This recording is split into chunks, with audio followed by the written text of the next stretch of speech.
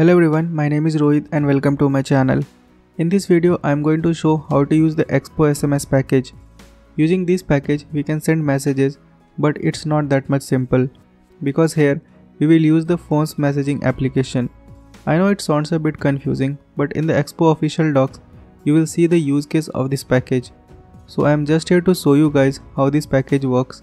So without any further delay, let's get started. I initialized an Expo project and named the project SMS. Continue to dependencies downloading and wait until the downloading is finished.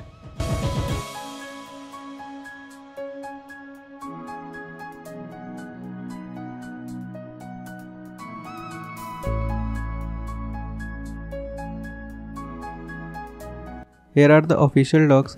You can read the docs if you want. From here, we will install the Expo SMS package.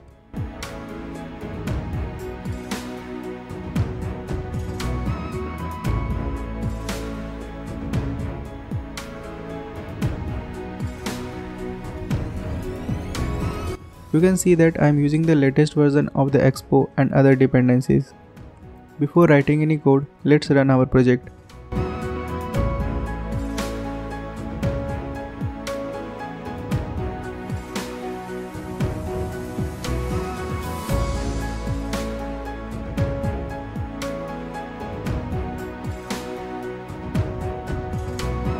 Alright, the default code is working as expected. Now we will see how to use the Expo SMS package. First we will import all the required hooks and components which we will use in the code.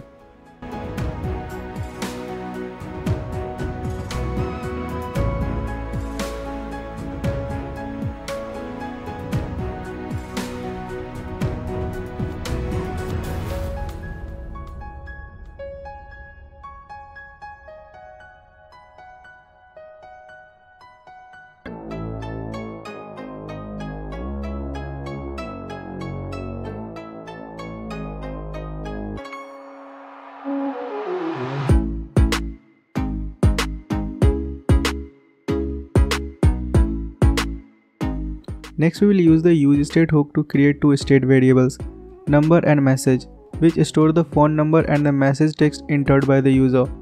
It also creates two setter functions, setNumber and setMessage, which update the state variables when the user changes the input values.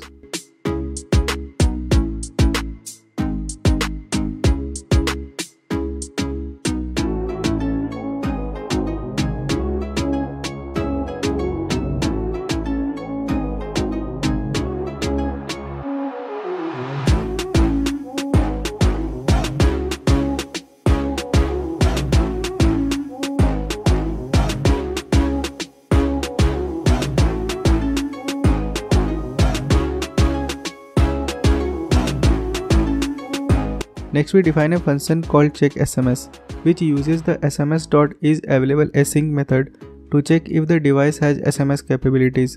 It uses the async await syntax to handle the promise returned by the method. It then shows an alert message depending on the result of the check.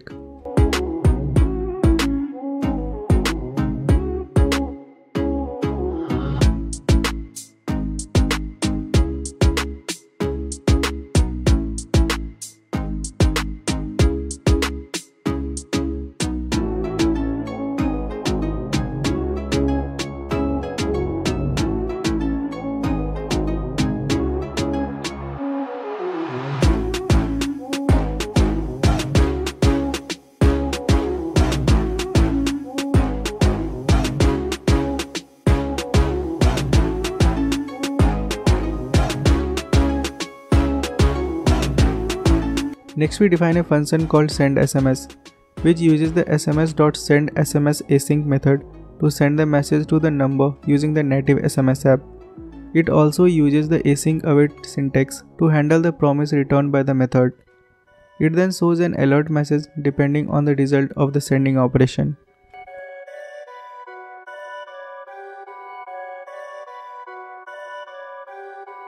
Perfect.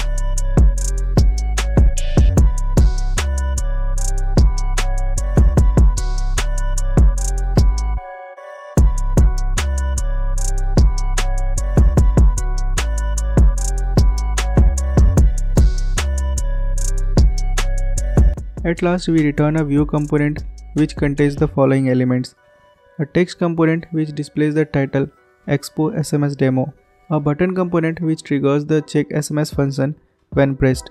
It has the title checkSMS availability, a text input component which allows the user to enter the phone number. It has the placeholder enter phone number, the value number, the on-change text prop set number, and the keyboard type prop phone pad. A text input component which allows the user to enter the message. It has the placeholder enter message, the value message, the on-change text prop set message, and the multi-line prop set to true. A button component which triggers the sendSMS function when pressed. It has the title send message. Alright, now it's time to test our code.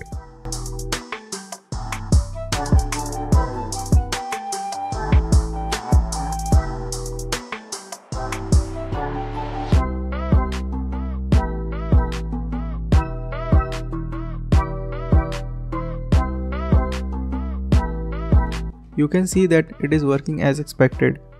I made this video just to show the use of this Expo SMS package. That's it for this video. In this video we saw the use case of the Expo SMS package. So basically it uses the system's messaging app to send messages. If you found this video helpful, then give this video a thumbs up and subscribe to my channel. Thanks for watching. See you soon in the next React Native Expo video.